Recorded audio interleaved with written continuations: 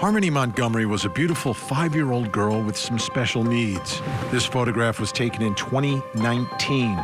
That's the year she vanished, but it wasn't the year people started looking for her. That was 2021, 2 years later. That simple, tragic fact speaks volumes about little Harmony's life.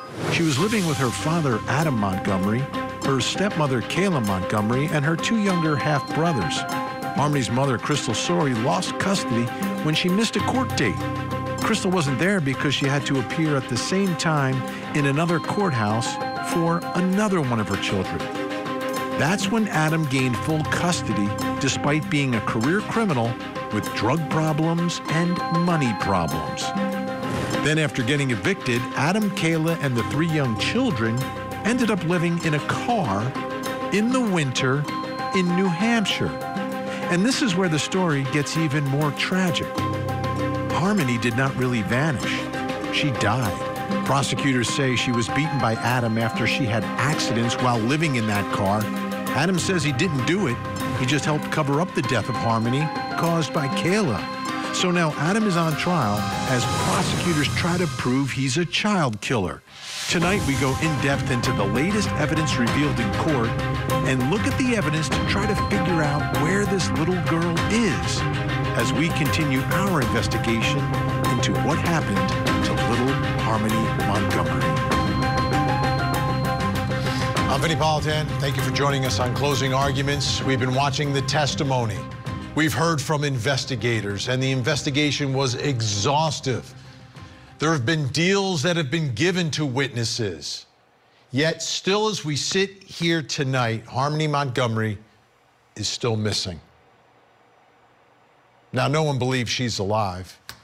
That seems pretty clear from all the evidence and testimony that we've seen during the trial of her father. But where is she? What happened to what was left of her remains? This hasn't been solved. This question hasn't been answered, and she can't rest in peace. Now, Kayla Montgomery, the star witness for the prosecution here, says that she doesn't know. She doesn't know what happened to Harmony, where her remains were taken. And she says that Adam wanted to make sure that she didn't know, because if she ever cooperated, if she was ever interviewed by investigators, he didn't want her to have that piece of information. So nothing she has said has led to the recovery of Harmony's remains. Meanwhile, Adam won't say anything, won't say where, if he knows. And the evidence is pointing that way. Everything we've seen and heard in this trial points to the fact that he's the one that ultimately disposed of what was left of Harmony. But he's holding on to that fact. His lawyer is conceding that he was part of the cover-up, yet for whatever reason, he won't say where Harmony is. Again, she cannot rest in peace. Tonight, what we're going to do on this program is we're going to examine some of the evidence, take a look at where it could potentially lead to, where he could have possibly gotten rid of that evidence, which is the remains of little Harmony, where they could potentially be, where investigators have looked. But before we do all of that, we need to go to Court TV crime and justice correspondent Matt Johnson, who's joining us live tonight from New Hampshire, where all of this is taking place. Another huge day inside the courtroom, and the headline everywhere is that the state rested. That's right, Vinny. Another dramatic day in this, what has been a dramatic trial so far. So the state rested its case in chief after prosecutors had there up on the stand investigators that were part of the search, the nationwide search for Harmony Montgomery. They were talking about this being one of the most important cases of their entire career.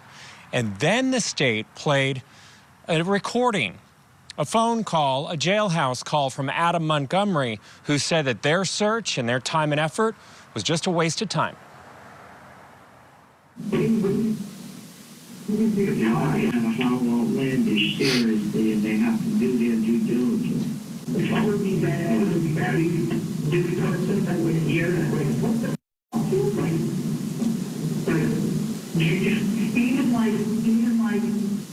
way to just waste taxpayers' money, I guess. Because it was just think about how much money that you're wasting and an effort. I think you're trying to prove a case, okay? I understand that, because that's really but at what? At like the cost, man, like you're just gonna chase down people that call in from Arizona and say, oh, I've seen that child out here. And Vinnie, after that, the state rested its case in chief. The prosecutor's almost like a mic drop moment. Everyone was looking at each other when we're hearing these words coming out of Adam Montgomery's mouth, because this is the first time that this jury has heard from him. Because remember when they played the police body camera video, there was no audio. So everyone's looking at each other as he is saying that this is a waste of time, and it's his own daughter. Well, two things you take away from that. Number one, he knows the answer to the question where Harmony is. I mean, he's pointing the finger directly at himself in that moment. And for some strange, bizarre reason, is all concerned about how much money they are spending trying to find Harmony. That is like jaw-dropping, Matt, because any other parent of a missing child, like, they're not worrying about how much is being spent by the state. They just want to find their child, and that's the last thing on his mind. Wow, wow, what a finish to the case for prosecutors. Now, let's get to some more of the testimony before the state rested today.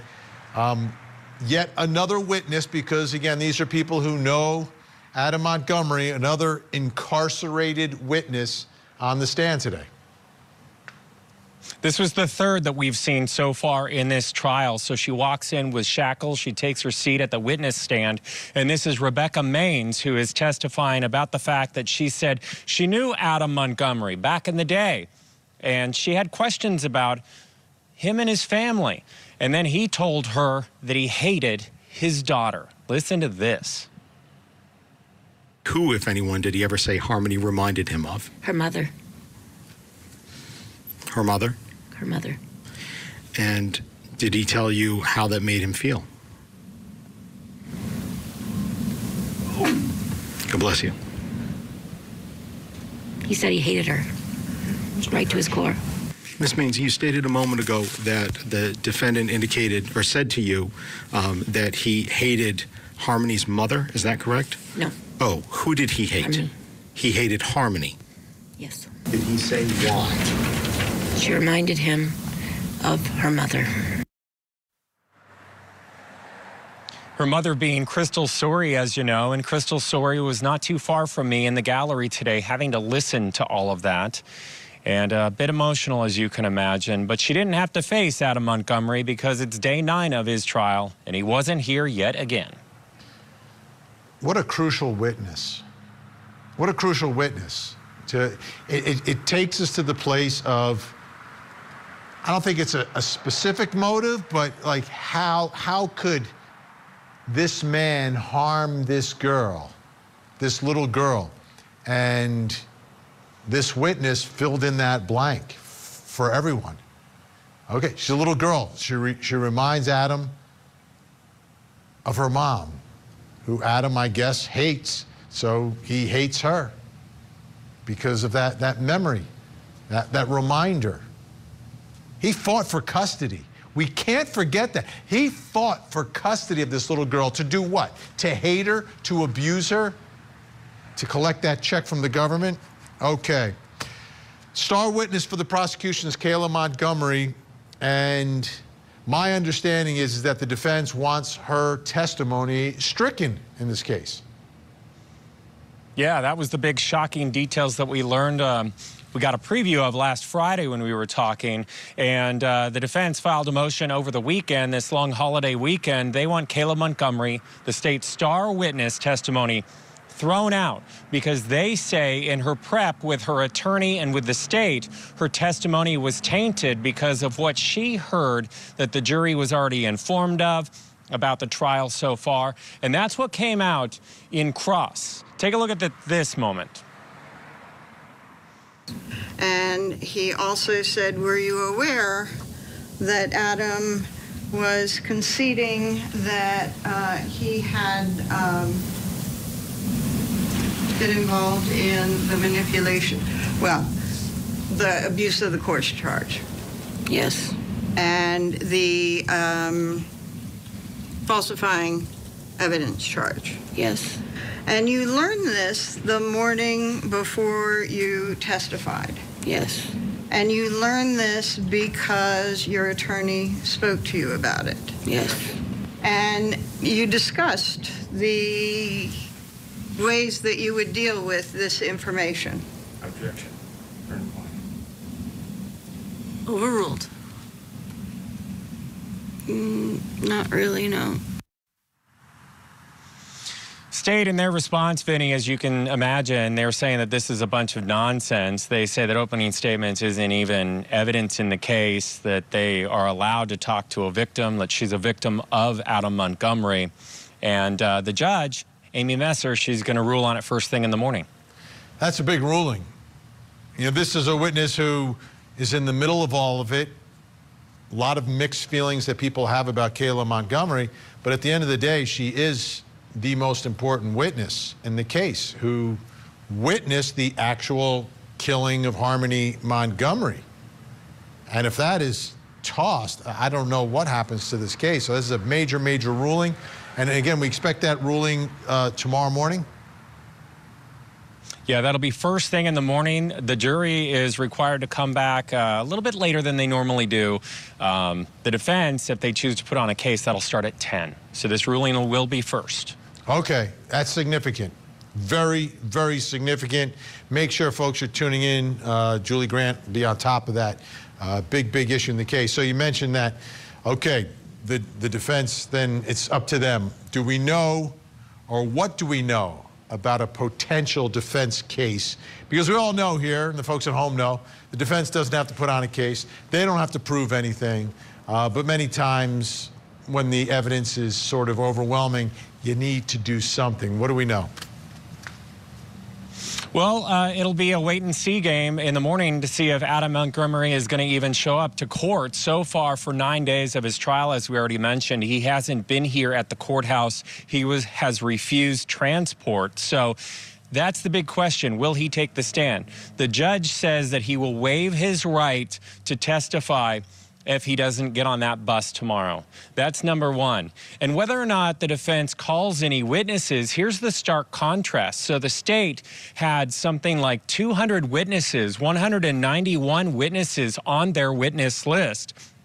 The defense only had two. One is an inmate, Michael Harju, and the other is Michelle Rafferty. We don't know her connection. Possibly his connection, maybe someone that testified, maybe Adam Montgomery himself, maybe they were incarcerated with him. But the one person that we know will not be called to the stand is Adam Montgomery's father, Michael. And he was listed as number 56 on the state's list. What we know about this is I have confirmed that he died over the weekend from a drug overdose.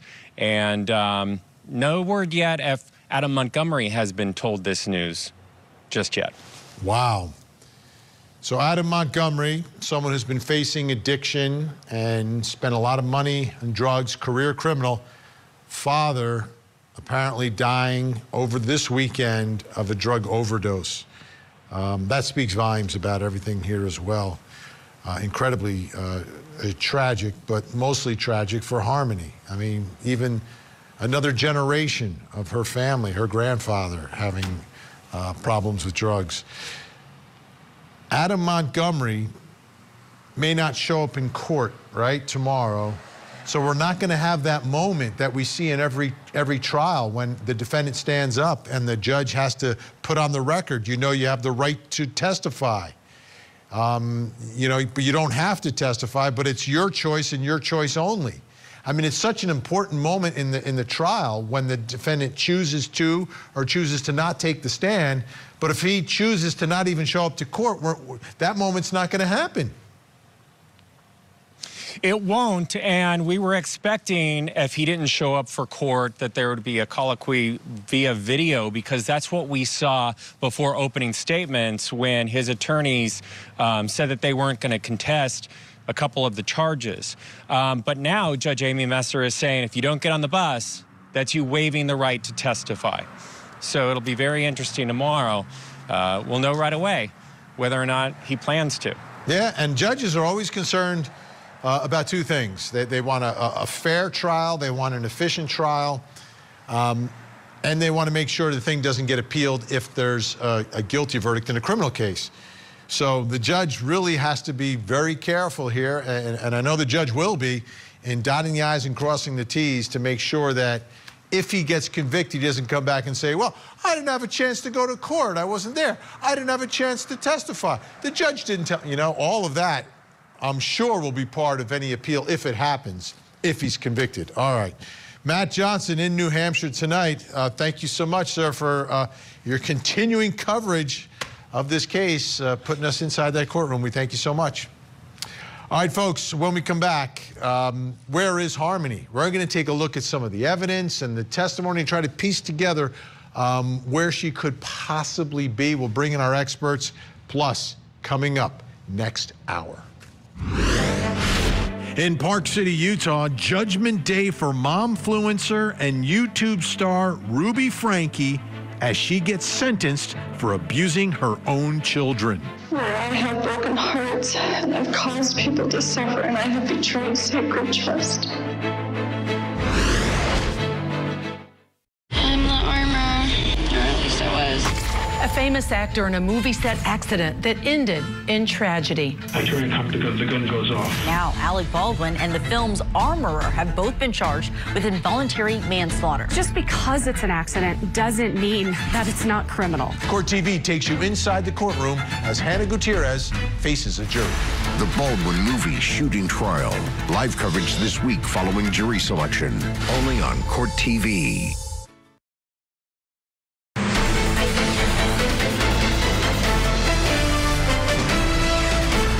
Back in March of, specifically March 3rd of 2020, did you agree to rent a U-Haul van for Travis Beach? Yes. If I could direct your attention to the screen just for a minute, I want to be able to put both the out time and the back time, the out odometer and the back odometer up there for when this van got dispatched out. And just to confirm with the jury, this is the van that you rented. Is that correct? Correct. All right.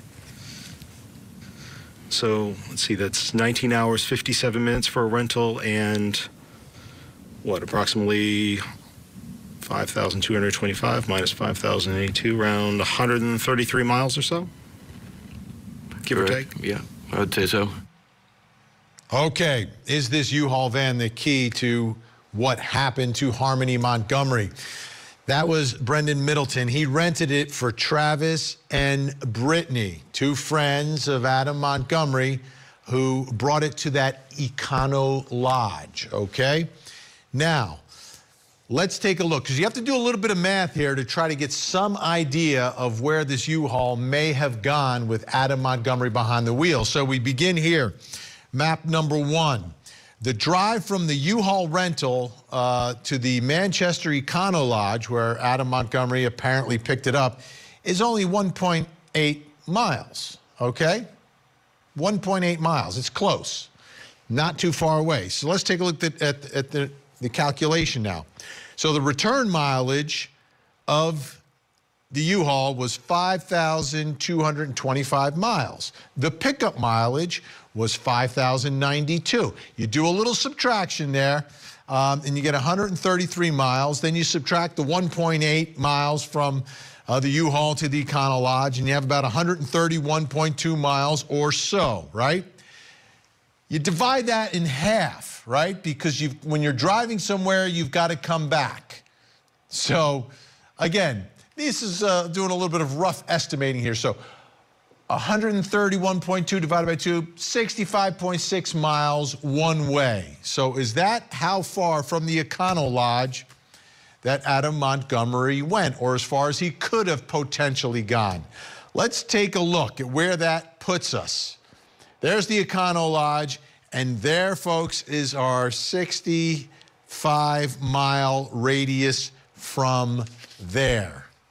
That's where we start, but we have a little more information, so we can get a little more specific here, because there are toll photos of the U-Haul. The U-Haul makes 3 toll violations on the Tobin Bridge in Boston, Massachusetts.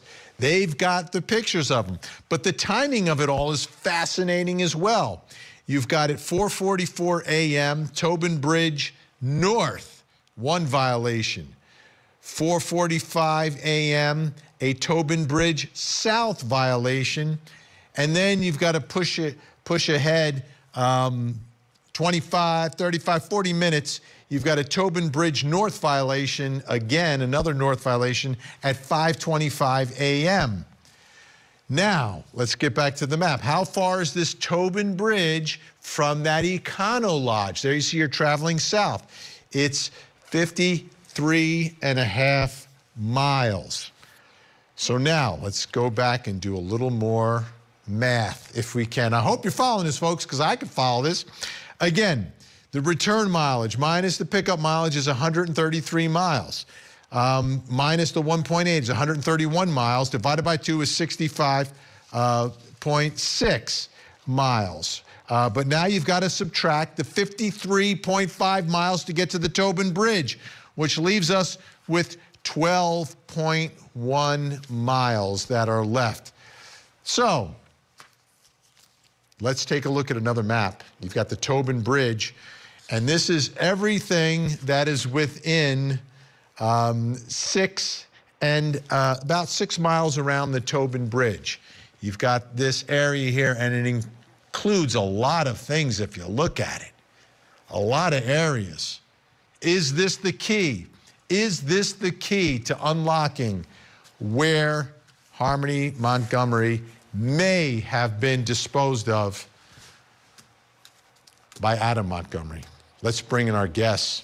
Joining us tonight from Boston, Massachusetts, Boston 25 reporter Bob Ward is with us. Also joining us, retired First Justice of the Worcester County Juvenile Court in Massachusetts and the author of the book about Harmony's case. It's called A Cruel Injustice, How Massachusetts Put a 4-Year-Old Harmony in the Hands of a Monster. Judge Carol Erskine is with us. And in Salt Lake City, Utah, retired police commander and host of the Profiling Evil podcast and the author of Deceived, Mike King is with us. Okay. Put a lot of things together there. Bob Ward, first question to you, though. I'm trying to understand this, how there could be 3 toll violations on the Tobin Bridge and what it means. What are you drawing from all of that? And describe for us this Tobin Bridge. Yeah, the Tobin Bridge is the bridge that connects Boston with Chelsea. It's about 2 miles long, and it goes over the Mystic River. It's a huge way across that area. Thousands of people travel that every single day to and from work into Boston. So, you know, the way I look at it is we do know that they searched in Revere, which is just north of that area. It's 6 miles north of the Tobin Bridge. They searched the salt marshes there last year. And the reason that's significant is because Adam Montgomery grew up in Revere, and that's where his grandparents had a place. So he's familiar with that area. And the Revere, Chelsea, Boston area, they're very urban areas. But the area that they searched, those salt marshes, are remote. Route 107, which dissects it, which is the area that they were searching, I was out there with them. There is nothing there. There's nothing you can build on. It's just literally salt marshes and a road that goes out. And on the other side of it is the Atlantic Ocean.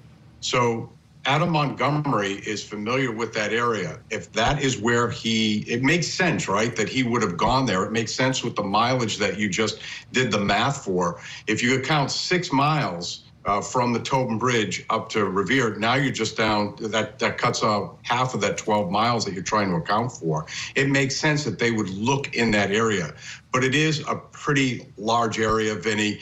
It's like a needle in a haystack trying to find that CMC bag with the trash bags in it 3.5 years later, and all the storms that have gone through, all the high tides and low tides. But that is where they searched, and I think it's a pretty good idea of what could have happened here. Mike King, you know, you try to get inside the mind of someone like Adam Montgomery, and it would make sense that you would go somewhere that you are familiar. Someplace, oh yeah, I know that. I know what I can do. I know where we can get rid of this bag. I know where we can dispose of this, and no one will ever find it. What are your thoughts tonight, Mike, on all of this? I think you're hitting the nail on the head, Vinny, and that is that a predator is going to pick a place that they think they can go and do whatever it is they're planning on doing, disposing of a body in this particular case, and be able to do it without somebody stumbling across them. And think about how hard that is to get to an area where somebody just doesn't happen to be glumping along on the same dirt road or in that same area that you are. But as Bob was describing that, and especially the fact that this is a marsh-covered area, and there are roads going over bodies of water that are constantly moving based on tidal influence, it's a great way to think about why he might select that location. And I love maps, and as you put those maps up, it really got my brain going pretty quickly, because I did a little computation on my own before we got on, and this is an 1 hour and 8-minute drive from where he started to get out to that point. And that van was taken for a whole lot longer than that. So you start thinking not only about all the disorganization that was going on with Montgomery before this day, but all of the disorganization that was probably going on as he was driving and trying to figure out if, in fact, he was out there to dump a body or pieces of a body. Where am I going to do this without somebody picking me up? Now, the areas where law enforcement searched for Harmony, Route 107, Revere, Saugus, Broad Sound, Tuna Club, Sales Creek, the Bridge Pizzeria, the Marsh on the Saugus side as well. All these areas that were actually searched by law enforcement here. Judge Carol Erskine, I know that you have done a study of all this and have tried to put the pieces together yourself.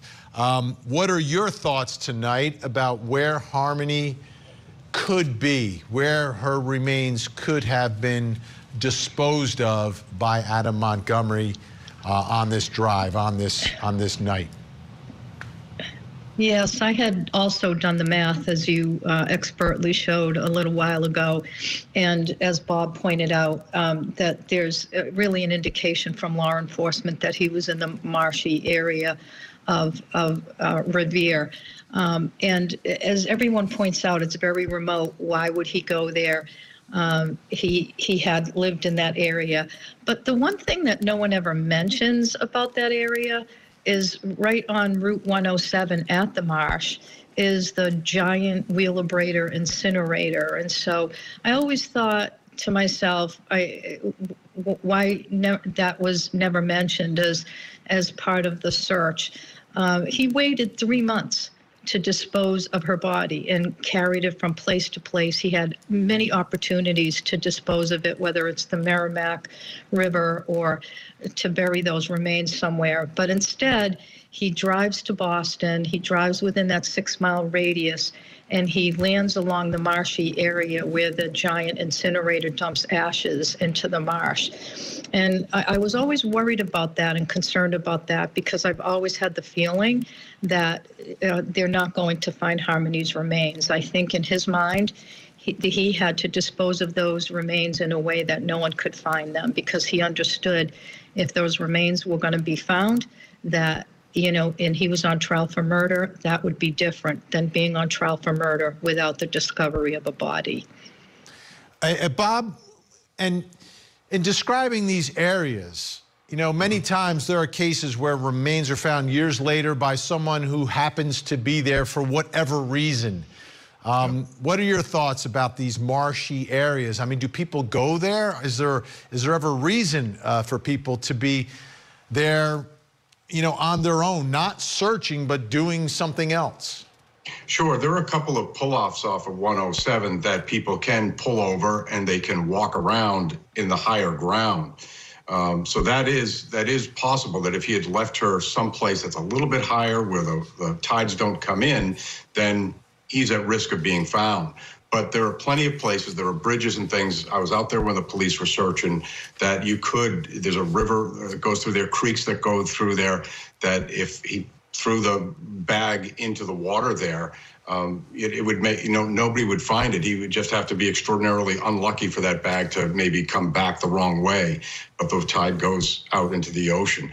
I think what Judge Erskine mentioned about the incinerator is really interesting, and that is a real possibility. He would have to know how to get something into that incinerator. Was there a dumpster somewhere, and he knew where the dumpster, where that trash was brought to? I was just in court today for Brian Walsh, who's accused of murdering his wife, Anna, and her remains ended up in an incinerator on the South Shore of Boston. So, you know, it is very possible that that could have been the fate of this CMC bag. All right, our guests are staying with us. When we come back, more on the search for Harmony Montgomery. And we're going to take a look at some of the areas outside of Massachusetts that were searched by law enforcement, and what, if anything, that means in this search for this missing little girl.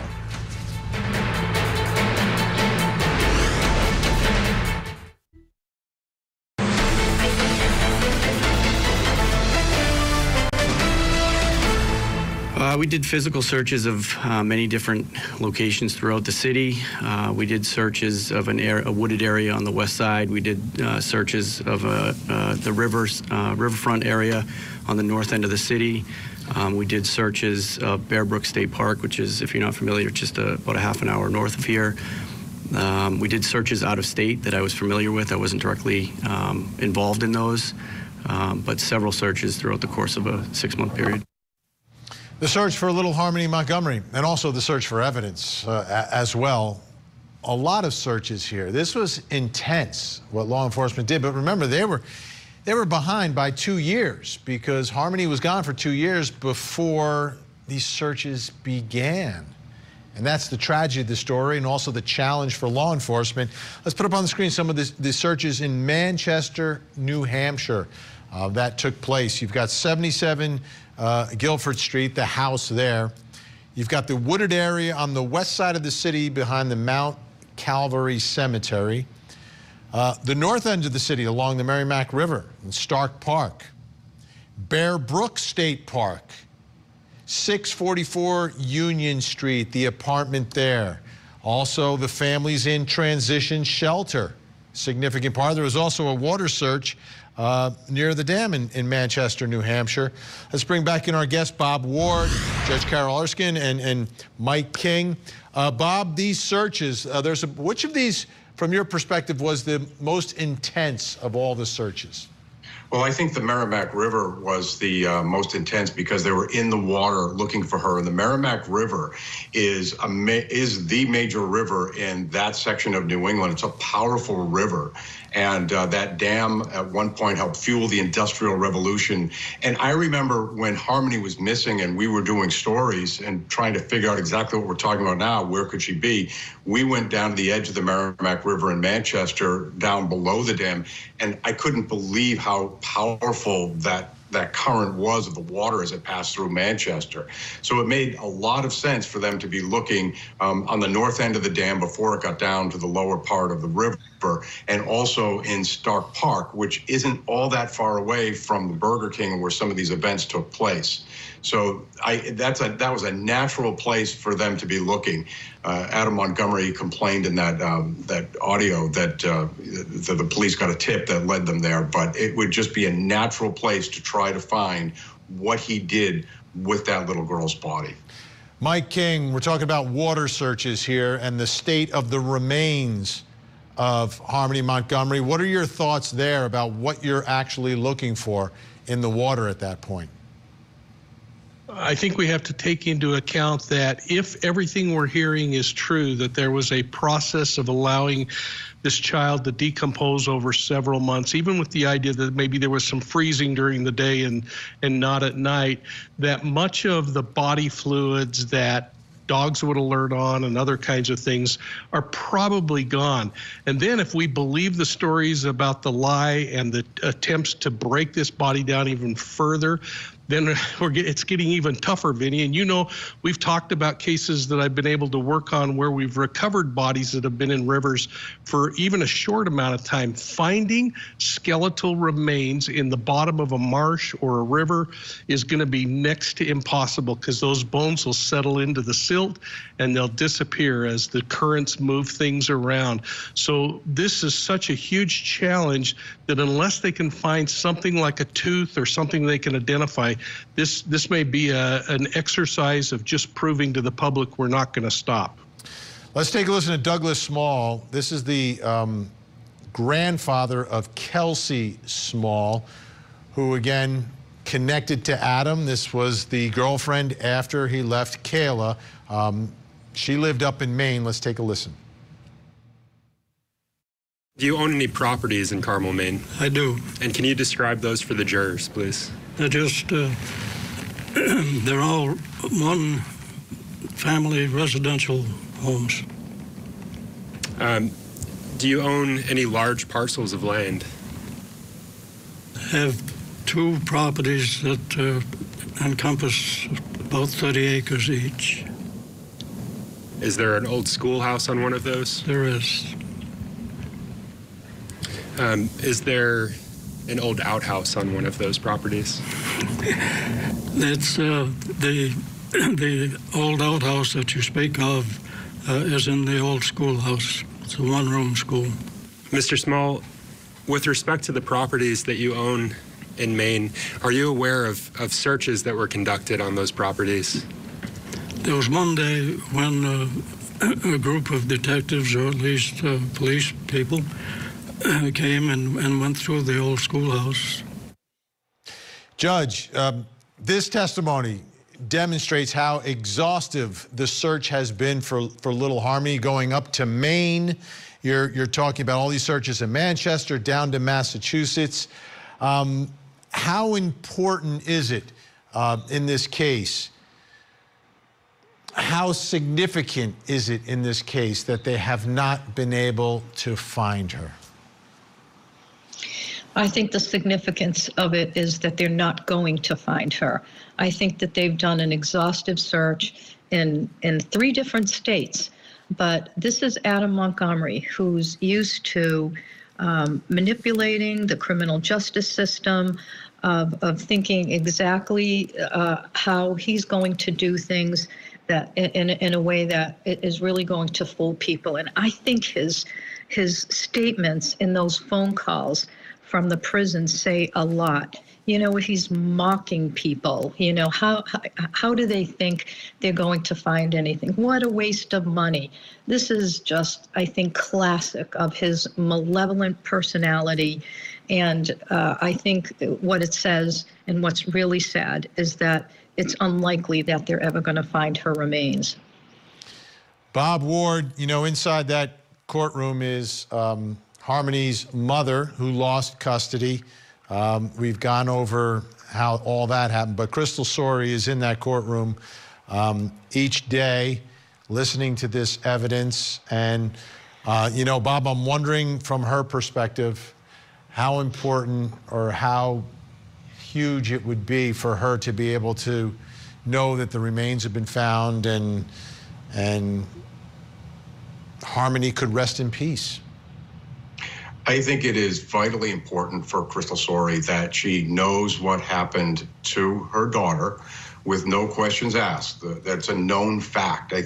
You know, in her heart, she knows what happened, but to know exactly what happened. I do a lot of work with victims' families, and they all tell me that what's even more important to them than justice is just having that knowledge that they can bring their loved one home, their loved one who's been missing for, in some cases, decades.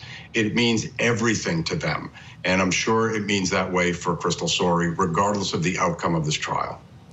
Big thank you, Bob Ward, Judge Carol Erskine, Mike King as well. Your time is so valuable, and we appreciate it. Thank you all so much. We'll see you again as we continue our coverage of this story.